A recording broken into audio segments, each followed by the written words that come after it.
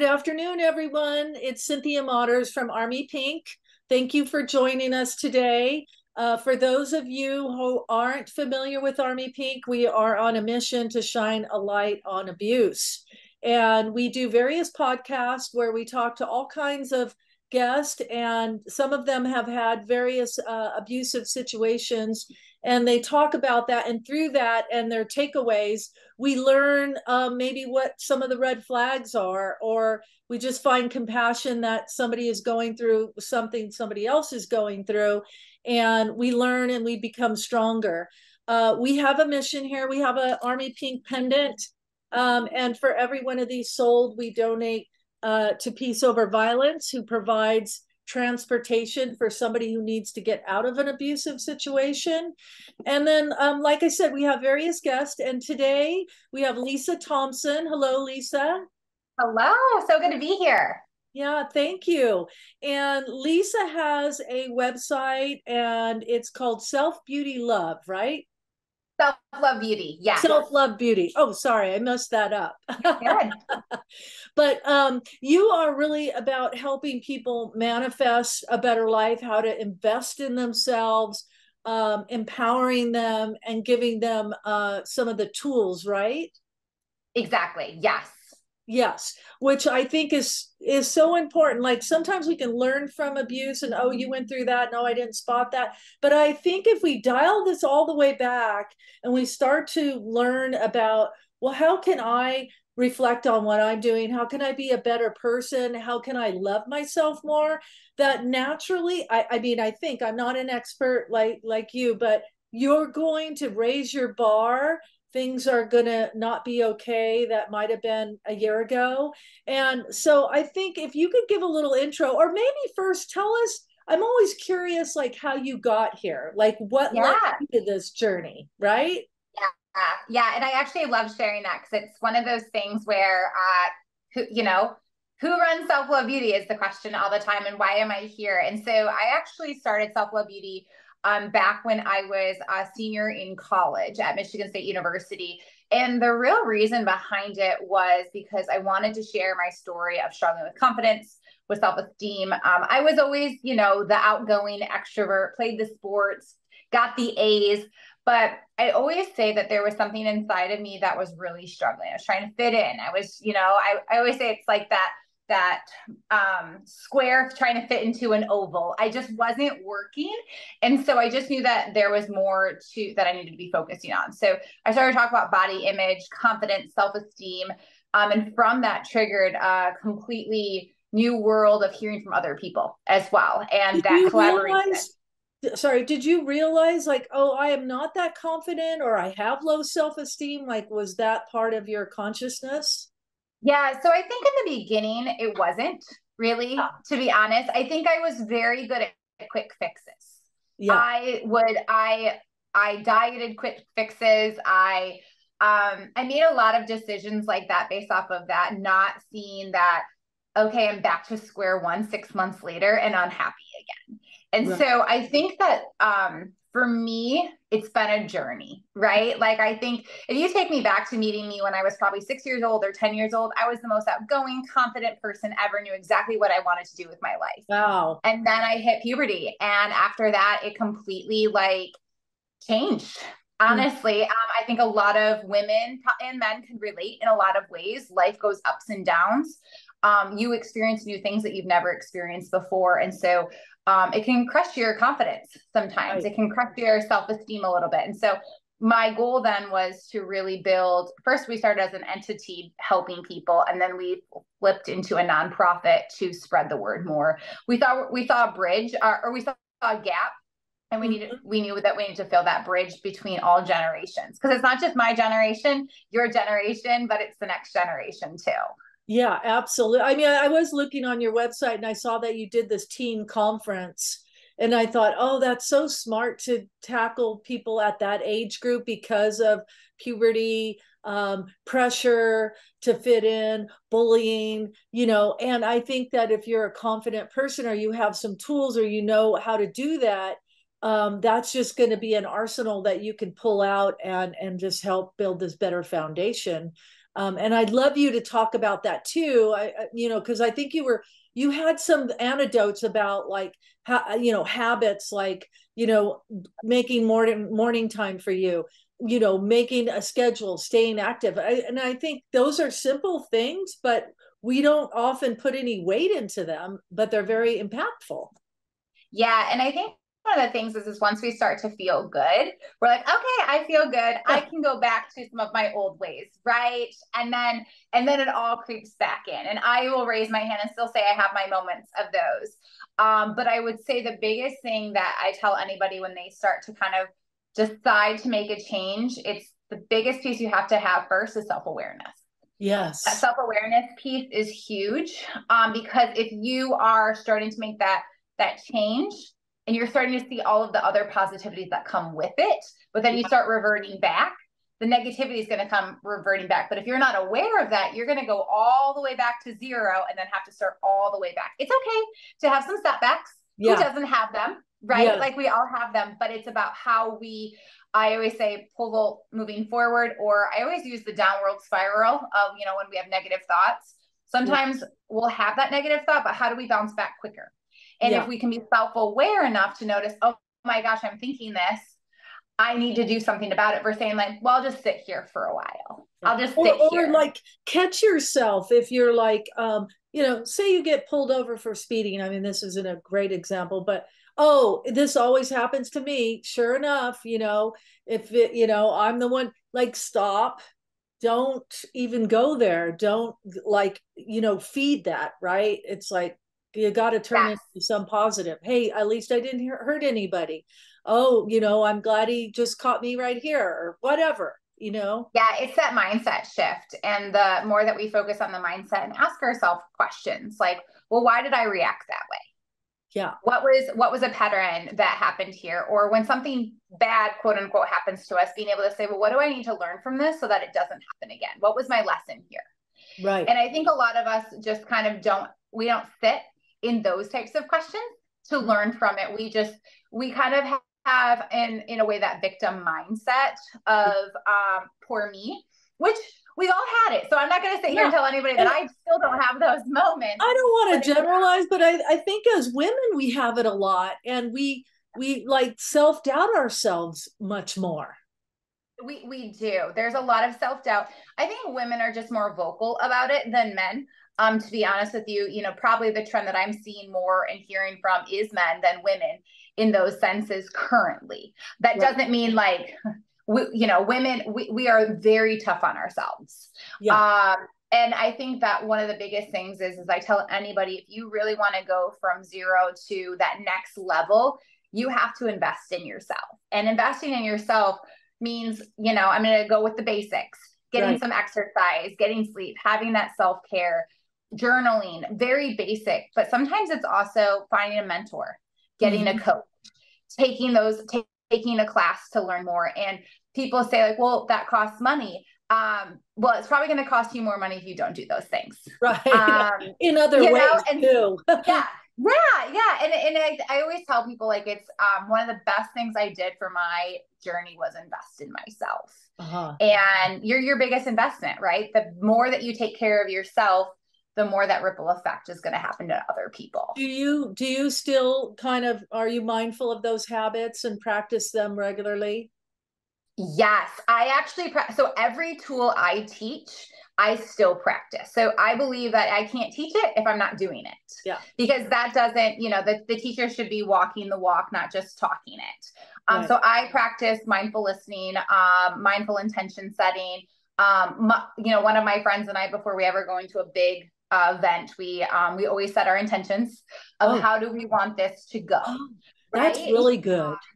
It's amazing because it's about how you change your viewpoint. If you don't already have that intention set, you're just going into it, allowing anything to happen. You're letting your mind start to control it. Yeah. The other thing though is, I use self-awareness a lot because I'll share last month I had a big mental block.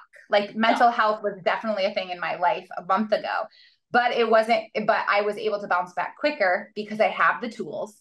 I invested in myself and I was like, okay, so I actually worked with my coach to be like, okay, I'm in this rut. I know how to teach other people this, but I need some coaching. And so then she was able to ask me the questions I needed to break through on the other side. What were some of the questions, if you don't mind, Yeah. like that can help a breakthrough? Yeah. So I think the biggest thing is like, what am I truly feeling? Mm-hmm. Because it's very easy to say, well, I'm feeling sad, but like sad about what? Like what has caused me to be sad? And what came up for me personally is I didn't have sadness. There was something inside of me that was like restless, right? Like there was this new move and shaking in my life and I was blaming everything else going on, but the real issue. And the issue for me was I'm getting married and I knew that I was going to have to change my last name. I was going to have to do a whole new transition in my life, and transitions are scary for people. And so I was blaming everything else but the core. And so what we worked on a lot was asking myself, like, okay, but like, what's really going on? What are all the things changing in your life right now? And we looked at all of those things. And then I was noticing I was playing victim mindset. So it's like, well, what's coming up? You know, and really just sitting in there journaling about it is huge. Yeah, right. Talking about it in a safe place. Yeah. But then being with accountable. friends, or do you talk about it just with some, like with your fiance, or?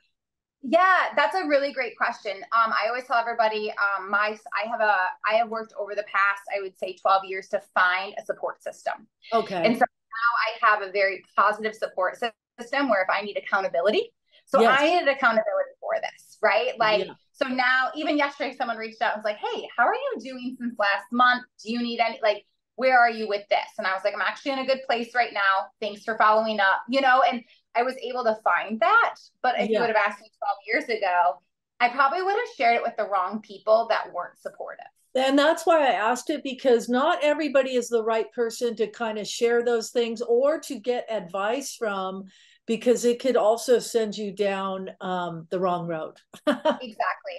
Well, and I think when we start to invest in ourselves, it opens up this new platform of, I always say it takes us to this next level. Yeah. And then what we want to do is find the people at that level with us.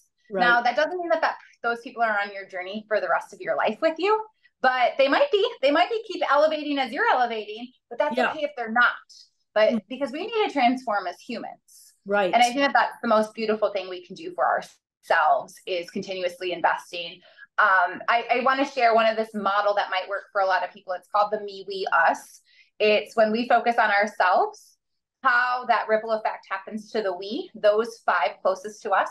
Oh. And then how does it affect the us? It's the community, however you define community. So I always like to remind people, when you think about going, say that you're at work and you're going into a conference room and you know this negative person's going to be in there. You already know you're going to leave that meeting in a negative mood because of them.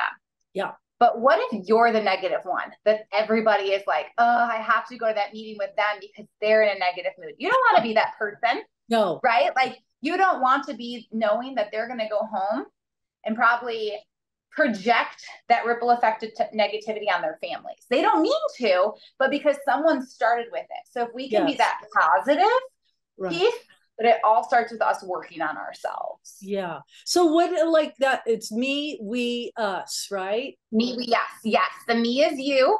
Yeah. The we is those like closest to you. And then the us is community, however you define community. So is it like again, going to the meeting? I mean, I sometimes go into meetings and I feel like I'm bringing my sword, you know, I'm going to go in for battle, and I'm maybe not even like, maybe these people are going to be lovely but I'm ready, you know, and I've got to be protecting and, you know, over studied everything.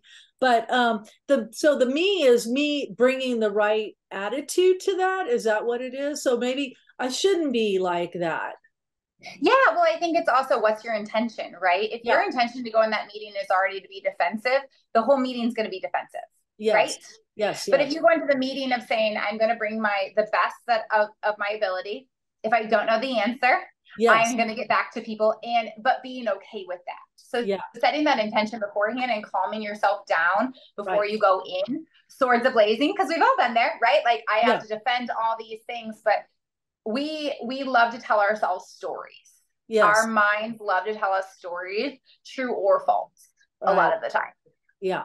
And I guess, to transition that to more of like what we're all about, I would bring it into a relationship. So, we were talking about a meeting, but maybe you're having a relationship and the dynamics are challenging. And maybe when you come to communicate in that relationship, you kind of shift your thinking about how you're going to respond, react, communicate in a more positive way to see how, I guess, the other person, the we, takes that, right? Exactly. And I think one of the things that we see a lot with communication is we communicate how we want them to communicate with us, maybe not vice versa. And so just to anybody listening in, it's called the 3 H's that I swear by this, is sometimes people come to us, and I'm just going to be on the side of the listener, right? Sometimes people come to us because they need to vent. They need advice. And sometimes, honestly, like we think that they need something differently. So the biggest thing I tell anybody, if someone comes to you to listen, you need to be able to say, do you need to be hugged? Do you need to be heard? Or do you need to be helped? Oh, that's and so the 3 H's. But, if you're the one that's trying to communicate your feelings, understanding, hey, this is my intention of this conversation. Like, this is what, I just need you to listen to me right now. Yeah. Actually just need you to hug me. Yeah. I need you to help me. And I think what we don't do enough as the vocal ones communicating is we don't even know what we're asking for. Yeah. So, because sometimes we're feeling all the feels. Yes. Right? We're hurt, we're sad, we're frustrated, we're angry, but we're also a little happy and we love that person. Right. Yeah. And so it's all of those emotions coming into play. So being able to okay, what do I want to even get out of this? Do I want to just tell them how I feel? Do I want them to respond? Yeah. Do I want a dialogue? Like, what do you even need? I think that's really huge. Well, and so I think too, the other component is like you talked about listening, being a mindful listener could be so beneficial because, and I'm guilty of this too, sometimes I'm coming into a communication or a conversation, and as they're talking, I'm starting to think about what I'm going to say. Oh, and I'm like, oh, and especially about that, I want to get on that. I want to have a response. But I think maybe take a step back and really let them have their conversation, because it might end up going in a direction you didn't even think that's where it was going to go. Yes, that's mindful listening. And we actually do a huge practice around it. I will tell you, from ages 6 to all the way to adults, that is one of their favorite activities to do with us, because it's very eye-opening of how we're ready to respond. So we're not really listening, right? Like, we're ready to help. We're helping to respond. And someone's like, whoa, wait, I just wanted to vent. I didn't need your advice. Yeah. And like, if you create that space where you say, okay, pull up the chair and let's talk about it. Or the other thing that I find a lot is we love to be on our phones when someone comes to us, right? Like, we're texting, we're multitasking, and being able to say like, okay, right now I can't give you the full attention that you deserve. Can you come back in 10 minutes? Right. And even that is really important, because now you valued their time and respected their time. Yes. Or just saying like, you know what, let me put my phone over, let me face you. Yes. And give you your full attention. Because how do we feel if someone's back is turned to us and we're trying to like tell them the story, right? Yeah, it feels like they're not important and what they're saying is not important. And I think our phones haven't helped, and the society in which we're living in now with all the social media and everything. And we want to capture every moment and every food dish and every thing that goes by. But I think getting in a better habit of realizing how that could be so distracting and putting it down, because that other person may have something very important to say, and we want to listen to that. Yes. And there's one other thing that you said that just made me think of Brene Brown. So she has this video out there, and anybody can search it on YouTube. It's like sympathy versus empathy. And if anybody hasn't seen it, I highly suggest it. But it really shows how sympathy is the person standing up top, looking down at you, being like, how can I support you? But really, like, they're kind of at a different angle. Empathy is really coming alongside someone, sitting next to them on the bench and looking at them and saying like, okay, we're in this together. And I always think about that viewpoint of a reminder for all of us of like, wouldn't we rather have someone sit on the bench with us versus looking down at us? Yes. Oh, that's really good. So in empowering yourself for like, tomorrow's future, Is it all about like these tools? Is it a whole encompassing of many things to empower yourself? Yeah, I love that question because it's one of those things where I am a studious person, so I'd be taking notes the whole time, like, oh, I got to do this, I got to do this, and I always just tell everybody, first off, just like start with something very simple of like, well, where am I struggling right now? Right? Because I could be giving tools where maybe you're really good at it, and maybe you're struggling in another area. But starting small and noticing like, okay, one habit at a time. But the biggest thing that I tell everybody is you have to be self-aware of where you're struggling. Yes. Because you can't get help or decide where to go if you don't even know what's going on. Because what works for me and works for you and works for whoever else is going to be a little bit different. Right. And so I think that's the first step, right? Like understanding like, okay, I'm struggling. This is where I'm struggling. Or maybe you don't even know. Where you're struggling. You feel the anxiety and you feel like you are struggling, but maybe you haven't pinpointed exactly, well, am I struggling with, communicating something? Am I struggling with like you getting over, the last name change, what is it exactly? Am I struggling with going to something where someone's going to be there and I'm uncomfortable around that person and how I'm going to, so I guess being conscious, identifying that, right? And then trying to find the tools or the positivity to kind of deal with it. Exactly. And I think there's many tools that, depending on the situation, but journaling is a great one to get the feelings out there. Another one is finding accountability and good, positive support. That's taken me, I will say I've always had the best of friends, but over the years, it's just gotten better because I now understand the difference, right? Oh, I want them to like me versus that they're going to support me. And I'm at that point where I just want people that support me. Right. Yeah. But that took years I was going to say myself. That's really important what you just said, versus wanting them to like me versus say it again. It was so good. Yeah. Wanting to like me or just, having people that support me. And that's at the end of the day, like for me, having people that support me has been a big elevation in my life, like in a positive way. And I think I maybe took for granted it in the past when I had good people because I was so focused on the people that didn't care about me. Yeah. Right. Because when you're struggling with self-esteem and confidence and stuff, you go to the people that you're trying to prove yourself to more. Yeah. And at the end of the day, they're usually the ones that aren't supporting you because everybody else is going to love you for everything. Yeah. And I think, you just with age, you get there, where it goes from the like to support. And I also think with me personally, my age, I found that if I'm not being supported now, I'm being a little more choosy with my time and maybe not spending so much time with those kind of people anymore and letting open spaces come for more of people that are more supportive or more, in that way. Yeah. And I think one of the things that you're saying is so true. I think the hardest part, and I tell everybody, is it doesn't happen overnight, right? Like choosing those things it's a conscious decision to make. It's being self-aware of this person made me feel icky. Yeah. Do I want to keep feeling icky every time I'm around them? Yeah. And so that's a good reminder of like, no, I don't. So I need to find people that make me not feel icky. It's kind of it's very simple. We just hold on to relationships that no longer serve us sometimes because they probably have a lot of stories and years with it. And so it's easy to be like, well, they know everything about me. Everything great, they do, but if you're going to elevate, you need to find people that are elevating with you. Yeah, and don't be complacent. And it's okay to like bring new people in your life, and it's amazing what that brings to your overall life. Exactly. Yes. Great. Well, we're running out of time. Before we go, do you want to give a little plug to your platform, your website? Yeah. Absolutely. So if anybody is interested in working one-on-one with me, just email me at lisathompson@selflovebeauty.com.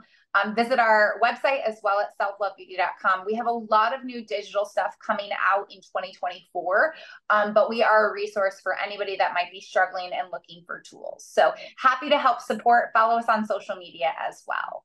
And thank you so much. I mean, I think all of that is what you said was so important for people to start reflecting on themselves, being more conscious about it and investing in themselves for a better future is like invaluable. And I think when you can do that and get there, you're going to have better relationships and you're going to make better choices. So thank you so much, Lisa. And for yes, thank you for having me on. Yeah, you bet. Please like and subscribe to our channel, Armypink. So for that, we'll sign off for today, and thanks again. Bye, guys. Take care.